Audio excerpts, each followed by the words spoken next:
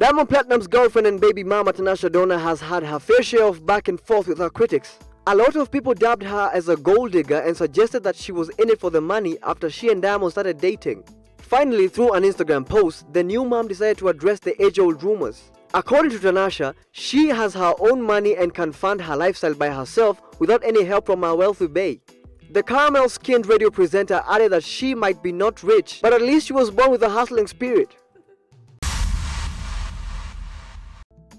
Gorgeous actress Brenda Wairimu and her ex-lover Juliani are clear proof that mature exes still exist. The two share a kid and have never publicly bashed each other or clashed on social media, as is the norm with other separated lovers.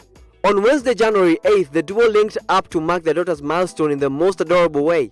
Their baby girl Amon Jerry turned 5 and any differences they had were set aside so the little girl could have a fulfilling day. Brenda even shared a few photos of the gospel singer and the poet holding their daughter and sharing a hearty laugh with the lucky birthday girl.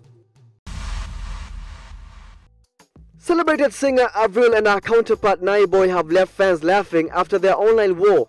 In a post shared by Naiboy, he asked his fans to suggest and tag artists they would wish to collaborate with and exempted Avril from the list.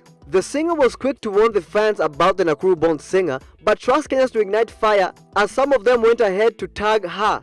Avril went to express her disinterest, saying that she would never wish to be his girlfriend, arguing. The singer went on to express her disinterest in the singer, saying that she would never wish to be his girlfriend, urging him to forgive and forget.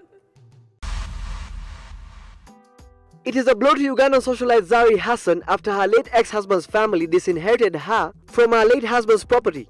In a ruling made by the late Evan Semwanga's clan, Pete Ntale, the eldest son to Zari and Evan, was named the official heir for the multi-million properties. Ntale was made the heir in a highly attended clan meeting in Kanyuga district in Kaliro, where the late tycoon was buried. Cops were at R. Kelly's pad in Chicago because his two girlfriends were fighting, and it's all on camera. Chicago PD responded to a report of battery at R. Kelly's Trump Tower condo shortly after Azria Clary and Joycelyn Savage came into blows. Azria was on Instagram Live Wednesday afternoon as she prepared by gathering her things to move out of the condo, and when Joycelyn came to the room, both women went off on each other. Azria said she was looking out for herself and then threatened her fellow counterpart to jail for the very thing R. Kelly is facing.